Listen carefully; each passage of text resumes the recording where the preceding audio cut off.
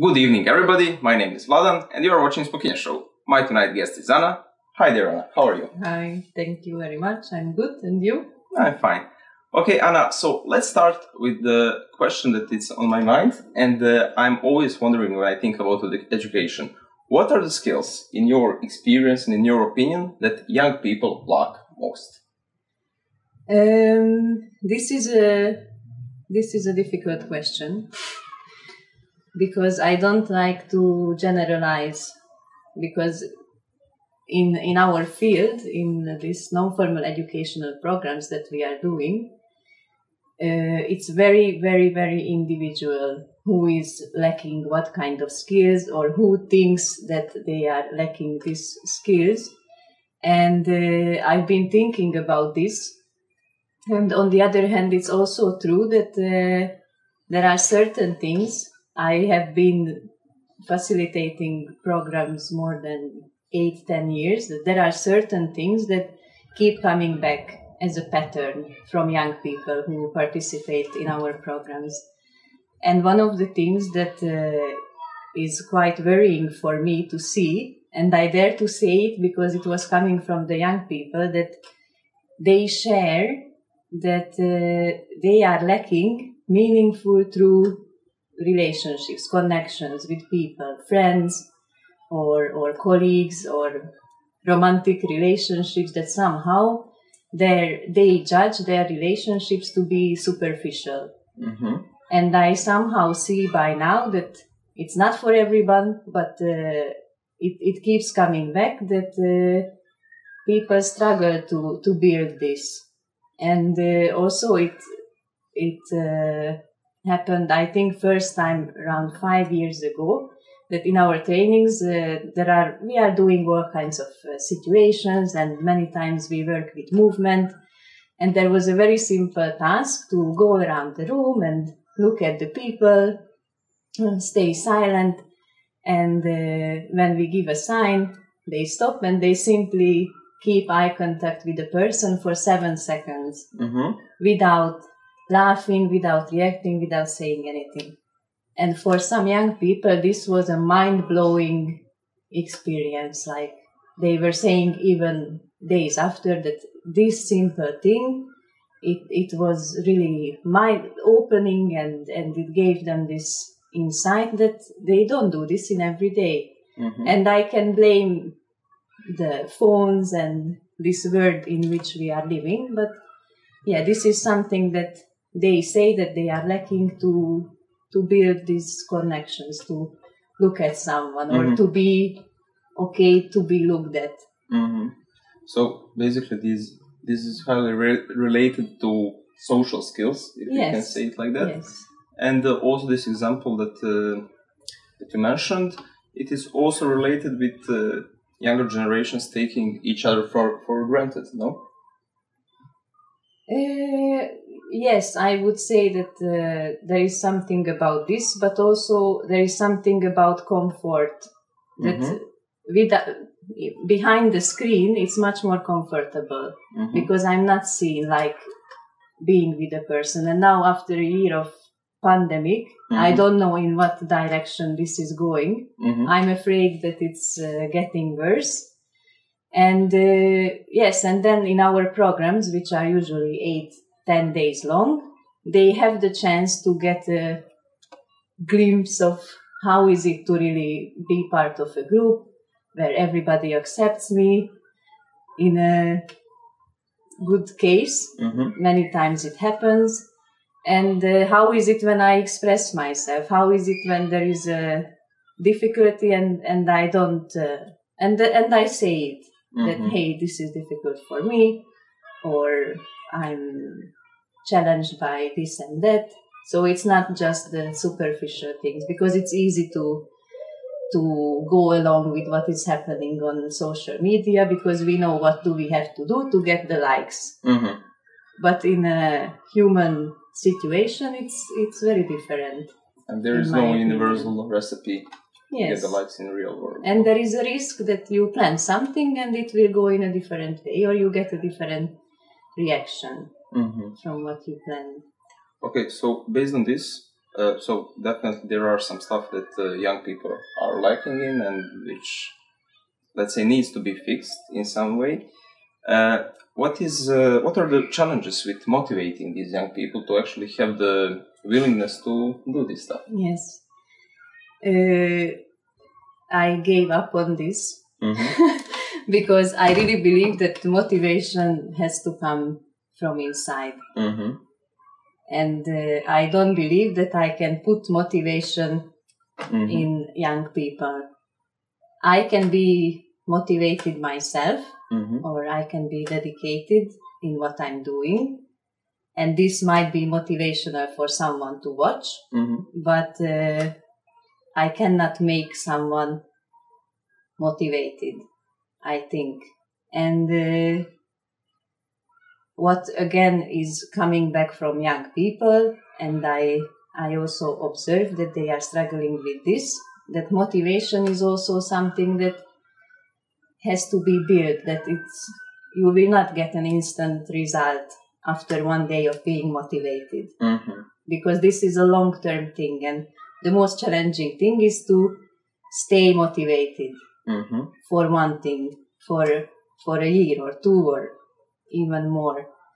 And this also includes that there will be very difficult moments, there will be bad days, and then how to get up again and say, okay, no matter what, I stick to what I decided. And young people nowadays, not in all parts of the world, but in most parts of the world, they have plenty of choices.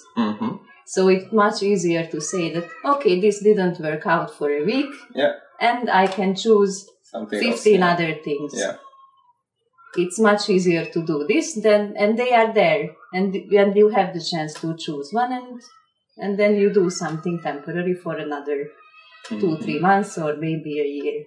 But to keep it for a long term and build it up again and again and again, I think this is challenging, and it's also challenging for me many times. So it's basically related, this, let's say, motivation is related to persistence and patience as well, in this case. In my opinion, yes. Okay. So a few days ago, we asked citizens of Plovdiv what they think about education, quality education in general. So let's see what they said. Personally, for me, good education equals a place or school, university, whatever it is, that manages to push you into that direction where you can find your quickest, most efficient way of studying and absorbing information, so that you can put that into use as fast as possible and as efficient as possible, and I don't know, whatever you dream for. Значи, здравейте, казвам се Надежда Скакалечкова и съм майка на 3 деца. Едното е в 8-ми клас, в 6-ти клас и в 4-ти клас. И така доста добре съм запозната с материала и с образованието ни. Също така смятам, че е много важно някой наистина адекватен да погледне тези учебници, защото нещата, които нашите деца изучават, просто някой път толкова нараняват, че не знам точно как да им се обясни на тези деца. И според мен всеки трябва да има достъп до него, нали? Не е само в някакви специални американски колежи, не трябва да се плаща, нали,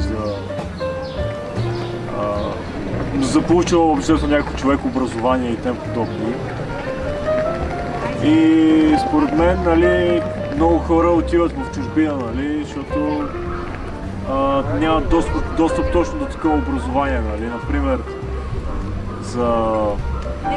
едни мои приятели, нали, отиват в Холандия, там те са с, как да ви кажа, програмиране, ама то е рисуване и програмиране, как да кажа, да.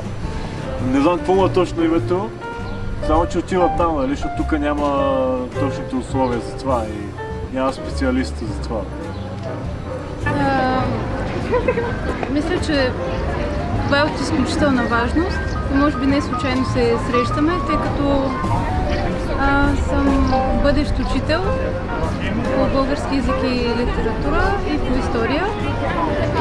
Отделно карам едни допълнителни курсове по Монтесори метод и съм кандидат одобрен в програма Заедно в час, която вече доста години се развива и официално МОН застава зад нея, Министерството на образованието. Говори се така за една промяна в начина на преподаване пред децата, тъй като много често е срещан модела, в който учителя е малко като стартор, да го нарека в директния смисъл на нещата. Сегашната идея е, може би, децата да се образоват по-самостоятелно. Те сами знаят своите потребности и учителя е там, за да насочва главно. И да развива техния потенциал, тъй като смятам, че всяко дете има своя потенциал и свои силни страни, в които да се изявява. Затова не е случайно едно дете харесва даден предмет. Това силно го влече, т.е. той има голяма насоченост в това нещо да се развива. И това мога да кажа. От изключителна важност е децата да могат да развият своите знания и умения, които изначално притежават. И правилният начин е чрез насочване, чрез разбиране, чрез подкрепа, изслушване.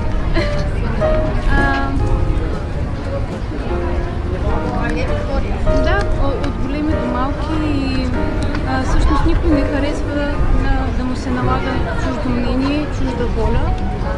Идеята е да имаш свобода на изразяване, на действие и тогава сам разбираш, сам почваш да се обучаваш. Поне аз така разбирам новите методи, които се опитват да бъдат приложени в образователната система. Okay, Anna, how was the education for you? I do have a master diploma in adult education management, and the path there was the following. In elementary school, I was the best student. This is 8 years for Hungarians, and I really liked the school. I was successful in the studies, and this changed completely when I went to high school. I really liked this high school where I went to, but mostly because of the teachers who I somehow had this perception that they really liked to teach there, and also because of the social life and friends who I had in the high school. But I didn't have very good grades there. It was also very competitive, but there were a lot of things organized for socializing, and this was very good for me, and I really liked it. And then when I went to university, it was again another story. I remember so well, in the end of high school in Hungary, we have a big exam, and based on the points that you get for these exams, you can go to university what you choose or not. Okay. And I was extremely stressed about this, and somehow back then I was 19 years old. I believed that if I don't go to university, it will be shameful, the world will stop, it will be terrible. And there were already some programs to do a gap year, but it was not an option for me. Somehow I felt like this is expected from me to go to university. And I got into a university, not the one that I wanted to go first, but maybe it was the third on the list. And I didn't like it, and it was very theoretical. When I got my bachelor diploma, I didn't know what these people are doing in this profession, and I just wanted to survive, and I wanted to get the paper. And this was back to motivation. It was not a good motivation for me. Okay. And I think for 10 years, I didn't even touch this diploma. So it was not even necessary, how I believed. And during these university years, I went to my first non-formal educational programs, and there I discovered that it's a completely different thing. And there is so much to learn and to discover apart from what is taught in university. Okay, so based on this that you said, you have experience with university education, so let's say formal education. You participated in a lot of these non-formal education as participant, as youth worker, as a trainer. So what are the key differences for you between these two types of formal and non-formal education? In my eyes, the most important thing is that non-formal education is voluntarily. If you want to learn something, you go. If you want, you stay in the program. If you don't want, you don't stay. Yet there are a lot of people who come to our programs and they start to act out this formal education, I think, as if they would be forced. But basically, they are not. Nobody is forced to go and travel and do internships or participate in training courses. This is completely up to you. And from this moment, there are a lot of things during the program that is really up to you. You learn what you want to learn. You focus on your own things. It's happening in a group context. And the other thing is that in formal education, usually there is, at least this is how it goes in Hungary, there is a teacher or professor who tells you the subject for 45 minutes and you need to memorize. And later there is a test where you are evaluated if you could memorize what was said or not. 99% this is how it's happening in Hungary. In our programs, first there is a situation or how to call it. We call it processes or session. You have an assignment individually or in a group context and you need to do something. And then we sit down and we ask, what did you learn? What did you do? And if we have 30 people, each of them will say something different and it's okay. But they evaluate themselves it's something like what they learned. Yeah, it's something like self-evaluation process instead of somebody else, professor or teacher, evaluating the students. Yes. And this is also it might be very difficult and strange for the first time because we are really conditioned for someone else to tell me if it was good what I did or not. Many times people are first time like, no, I need to evaluate it. Like, no, you tell me. You tell me if I was good or not. You tell me what do I need to do. And that's why I started with the thing that it's voluntary. So it's all your responsibility. If you want to learn, you go to learn. It's your responsibility how you participate, what you learn, what you get out of it. It's all yours. And this is a big difference. Okay, so there is this key difference in the evaluation of the whole process. But how does non-formal education influence people the most? What is the most influence visible when somebody has some type of non-formal education, be it on program or something? What is the biggest key point here? This is also a generalization, but I would say that they are more likely to initiate something. Maybe this is the most important thing that I see many times, that socially somehow they are more open and accepting others, and also that they have more confidence in initiating something. Okay, so if you had the ability to add one subject to school that most of the people attend, be it elementary or high school, what would that subject be? I would not add, I would keep.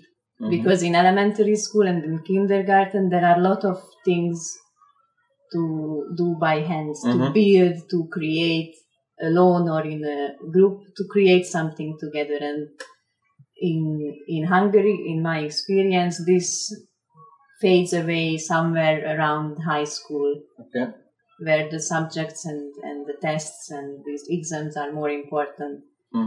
And I would really keep this, especially nowadays when this is most of the things that we do with motoric hands. skills, what we have.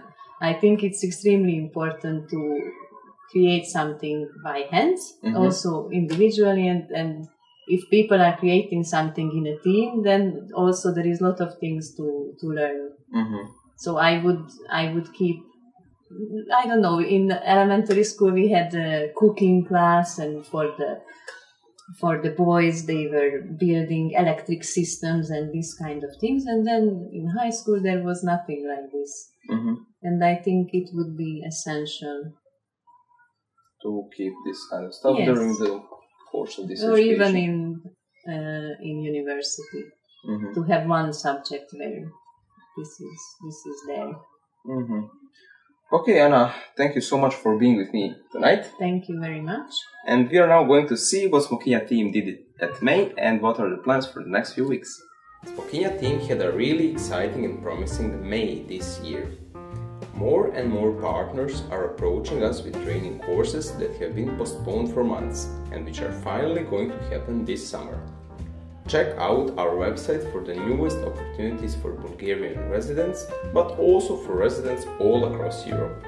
Still, probably the most exciting news is the one about Catch Your Moment training course that will happen here in Plovdiv and that will be organized by Smokinya Foundation. During 8 days, we will host participants from more than 10 countries across Europe. If you want to practice your ability to react in the moment, adapt quickly to new situations, improvising and many other skills, be sure you apply to this training course. The deadline is 10th of June. Long preparation for Smokinya Club is going to give results really soon, and as we are preparing for inviting more people, we finished with the first phase of setting up a new office for the team. We already had 1 day synergy training, and if you want to learn more about solving problems and dealing with these difficult times, be sure you join us at our first Smokinya Club gathering, 10th of June. This Saturday, we participated in a cleaning initiative in Plovdiv, organized by Zero Waste Green Revolucija and Business Lady Club, and we are more than happy to invite you to join us in further initiatives which we organize and in which we participate. We are also inviting you to join us at our next Kinedog screening. At the well-known location of Pek Cafe, 3rd of June, we will gather to see a Hungarian documentary movie provided by our partners Kinedog Bulgaria. The movie about the infamous Budapest ghetto will have Bulgarian and English subtitles. This was just a part of what is coming. If you want to be sure that you are the first to get the newest information about opportunities, trainings, educations, and much more, be sure you subscribe to our monthly newsletter. Link is in the description. If you want to be the first to know about opportunities and news from Smokinya Foundation, be sure you subscribe to our newsletter. It's on our website and the link is in the description below. This was everything for tonight. Thanks for staying with me until the end. While you are waiting for the new episode of Smokinya Show, be sure you follow us on our social media. The links are also in the description below. Have a nice evening.